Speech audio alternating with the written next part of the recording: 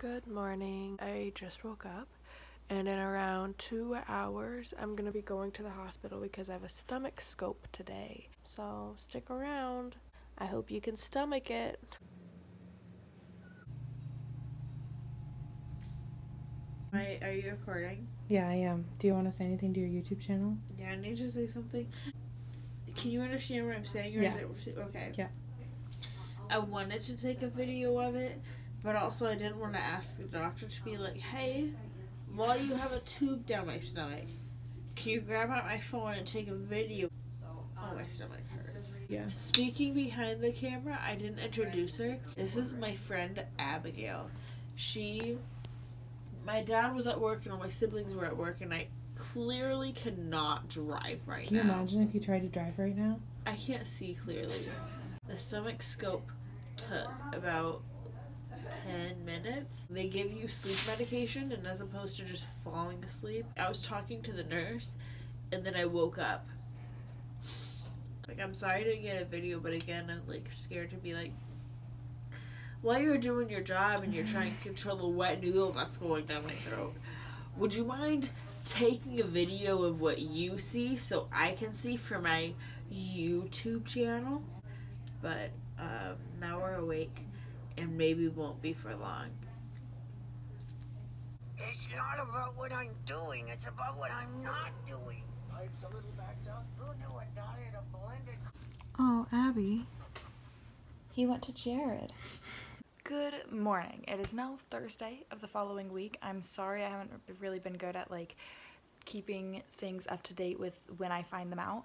But basically Friday the doctor came in afterwards and said that my stomach is super red and swollen. It's very inflamed. There is definitely something that's not normal going on. So they had taken some biopsies out of my stomach, ran and tested them, and on Tuesday morning I got a call saying they thought I may have celiac disease, and so I needed to go get my blood tested for it.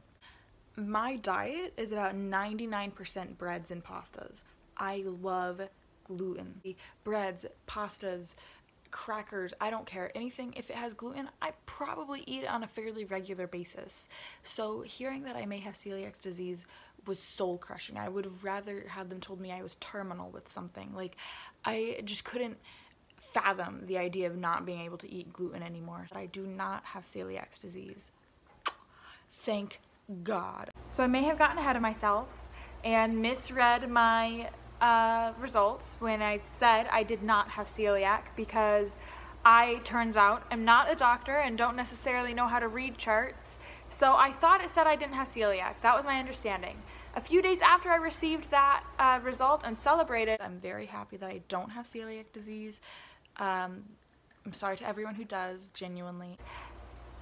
I got another result in that I was unsure how to interpret it.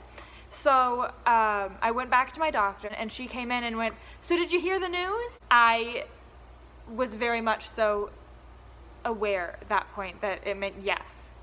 But I go, no, I am really unsure. I don't know what the results mean. So that was my hope, my deep desire that she would say, "You're all good."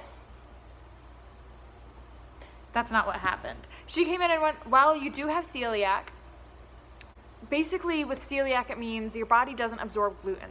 So my body does not absorb gluten, and all the gluten I've been eating for years and months and days and hours and everything else has not been absorbed into my body properly, and it's really damaging the cilia in my small intestine. So for months now, my body has been using gravity as a way to push down all my food because those cilia are all wilted. So I have to go completely gluten-free and start rebuilding that cilia so then I don't keep getting sick. I hate it.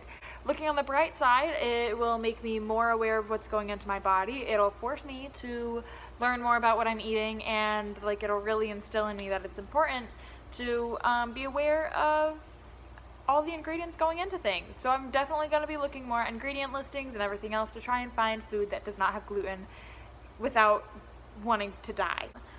So that's how things are going here.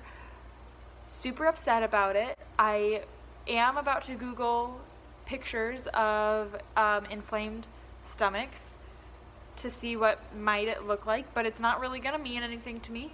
If it's interesting at all, I'll put in a clip. If not, I'll cut this whole part about me talking about it out. We just gotta see. But there you go. There's my journey of getting a camera shoved down my throat into my stomach, getting blood tests, hearing from doctors, misinterpreting test results, and everything else that led to me figuring out why I've been sick for like 7 months. And it turns out that I've just been poisoning myself, which is really cool. So, thanks for watching. I guess this means I'm a beauty guru. The more you know.